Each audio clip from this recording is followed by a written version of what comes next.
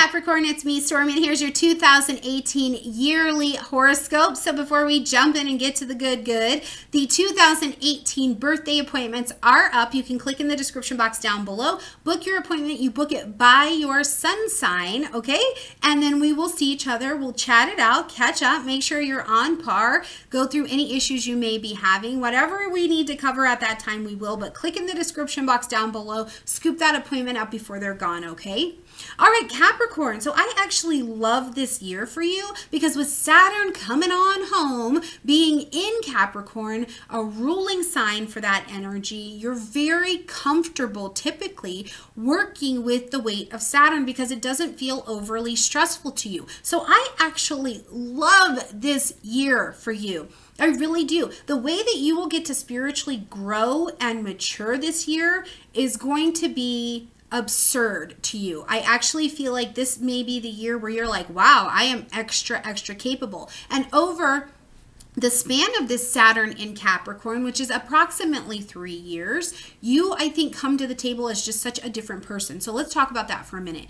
Now, one of the things I think is really significant about this Saturn being in your sign is that you may take on this year so much more responsibility. And as a Capricorn, you may be going, how could I be any more responsible or take on it anymore? But this is the thing. I don't think that you even tip your nose to the responsibilities that come your way or the duties or the obligations that come your way. I think that you naturally just step into them this year. It requires a lot more selflessness than maybe you're comfortable with, and that will definitely be something you will grow with over the next 3 years, especially this year because it's this first tap in of this Saturn transit. But ultimately, I think you step into these new responsibilities very easily. And that's something I do think that happens is that you get a lot of new responsibilities. New things come to the table and you're expected to show up. Now, one of the things I want to just make you mindful of, and I really mean this,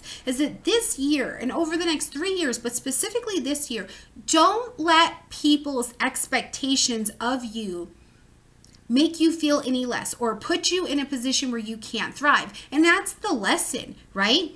You may take on all of these responsibilities. You are out there killing the game, doing what you need to do, and people are expecting more and more from you. The more and more people expect, the less and less you will be able to deliver, right? Like you can't do that much extra duty. So if they need to expect, let them. Do not let their expectations cash your hiney. You just do what you need to do. But this is ultimately a year where you are about to show your responsibility, your steadiness, your dependability, and people, I think, will naturally be drawn to that.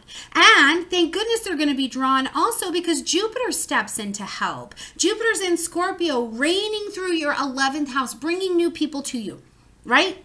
Jupiter's bringing abundance, opportunity, wisdom, blessings. He's bringing people to you, and these people may be showing up because they're like, man, Capricorn has got their tacos in a row, and I need to learn a little about how to do that. At the same time, they could be showing up in the form of dependable, honest, spiritual, blessed friendships coming into your life. Wouldn't you like to just be surrounded by people who have your back that are definitely Team Capricorn?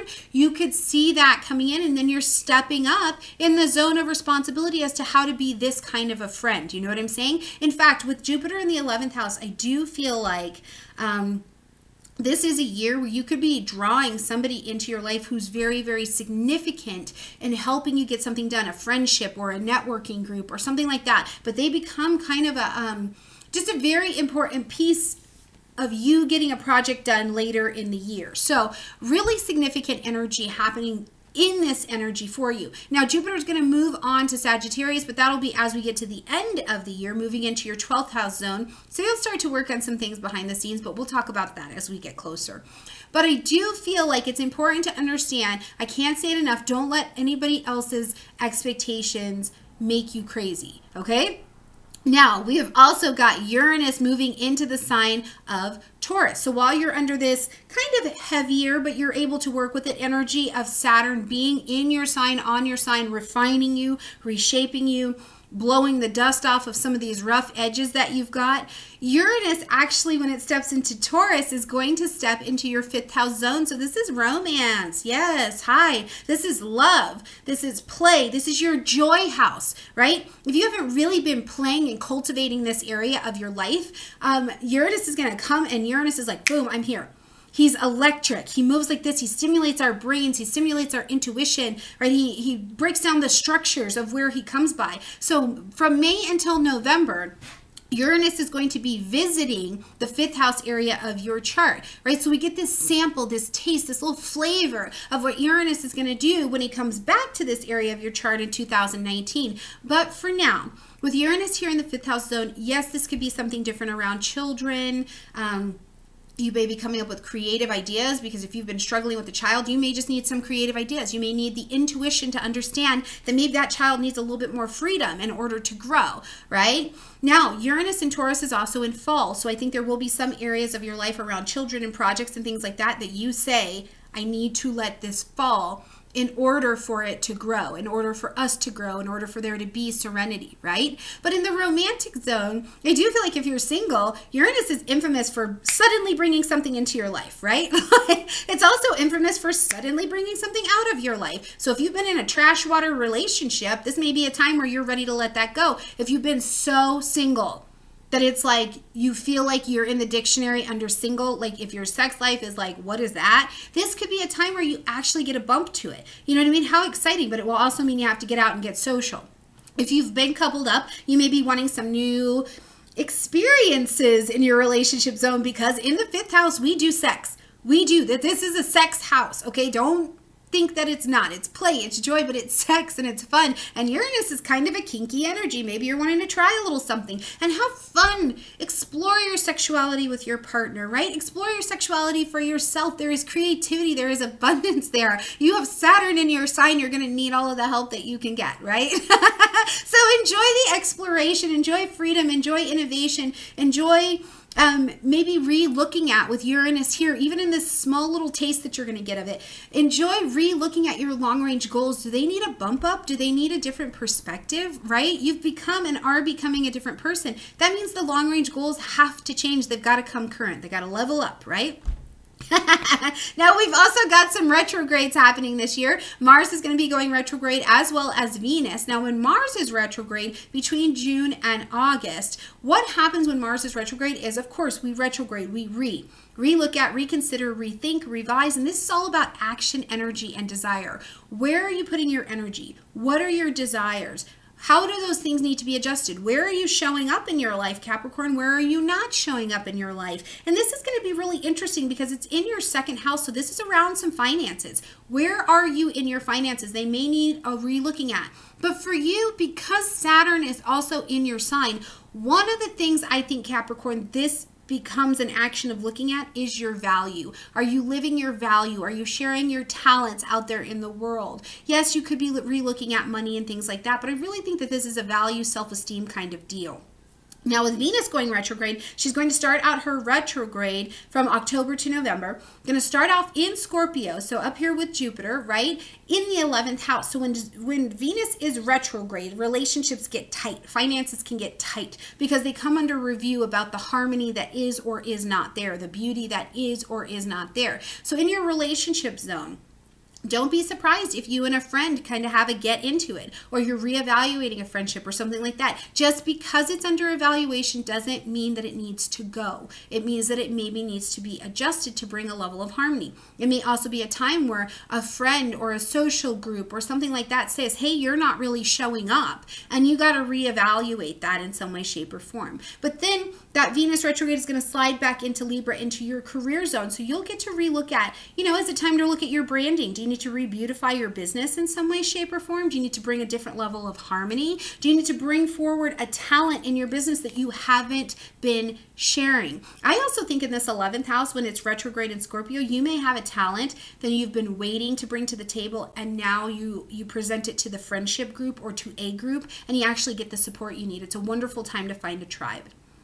Then as we get ready to close out this year, we're going to actually have Jupiter making that move into Sagittarius. So that's going to be a wonderful energy for you to kind of breathe in and start to work with, because it's going to be in that 12th house zone. So it'll be development. You will develop things in this 12th house space, maybe working on a psychic gift, maybe a spiritual awakening happens for you, something like that towards the end of the year. Now, in between there, we've also got eclipses that we're going to deal with. The eclipse are going to look like the ones of 2017, being that they are in both Leo and Aquarian energies, right? But this is actually connected to a cycle that started back in 2016. So you're going to want to look at, what were you working on? What were you manifesting? What were you moving towards in 2016? And see where you're at here in 2018 as they happen. All right, Caps, let's jump in and break this year down by date. At the beginning of the year, January 31st, we've got a lunar eclipse, a total lunar eclipse happening in the sign of Leo in your 8th house. And it's important to understand that it's a total because it's blotting out your emotions. So it resets them, basically. So things regarding partnership, right? Joint resources, joint finances, your partner's money, the way that you get money in ways that you didn't pay for it, intimacy, you'll be getting a resetting here, right? And this is your full moon at this time. So it says something has to be ended, acknowledged, or adjusted. February 15th, we've got a solar eclipse happening in the sign of Aquarius. So this is your 2nd house. New opportunities for income. Right? New opportunities to put a talent out there and make money with it, right? New opportunities to let your value be seen out in the world. Your self-esteem is changing. Bring some harmony to your life. This is a wonderful new moon to plant those seeds of intention for brand new beginnings. May 15th, we experience Uranus moving into Taurus, right? We have it there all the way until November. Then it's going to slide back into Aries. And then in 2019, it'll come back forward into Taurus and will be here for about 7 years. So this is all in the 5th house zone. So play, enjoy it, get some new ideas around joy, around your kids, around investments, around your creative expression. Put that ish out there, okay?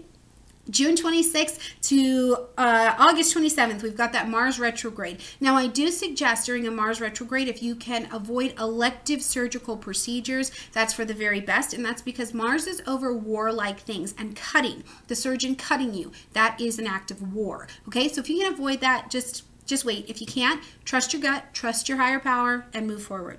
As we get to July 13th, we've got another solar eclipse, but this one is in Cancer. So this is in your relationship zone, and I love this. This is a new beginning around relationships. This gives a beautiful bump to relationships of all kinds, personal relationships, friendships, and business relationships. July 27th, we have got a lunar eclipse happening in Aquarius. So again, something could be ending in terms of your finances, in terms of your self-esteem, right? Maybe that caca self-esteem has fallen off at this particular point, right? How beautiful would that be to move forward a little bit more free? But it is again a full moon, so at this time around your 2nd house, something will need to be ended, acknowledged, or adjusted. As we get to August 11th, we have the solar eclipse happening in Leo, so again in your 8th house, a bump from sources that you're jointly connected to, but maybe you didn't actually earn that money or that income, but you have the opportunity to have influx of funds and intimacy come into your world.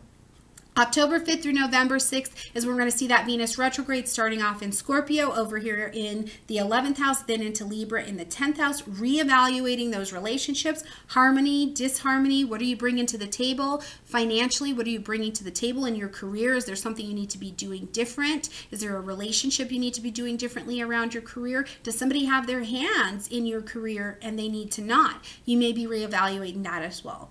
And as we get to November 8th, Jupiter makes that move going home into a comfortable sign of Sagittarius, into a 12th house space for you. You will spend the next year to 13 months evaluating things in this 12th house space, getting your psychic life together, having a spiritual awakening around maybe the life and the experiences that you've had this year, because you will be shown some different things this year that I think you get to take with you into this quiet place at the end of the year, reevaluate, shed some fears, gain some closure, and ultimately have this creative, beautiful, spiritual piece of yourself really awaken over the next 13 months. All right, Capricorn, I look forward to walking through every week and every month with you in 2018, guiding you in any way I can. Click and grab your 2018 birthday appointments. And of course, you know how to YouTube. Like this video, comment, share, and subscribe, and I will see you soon. Bye.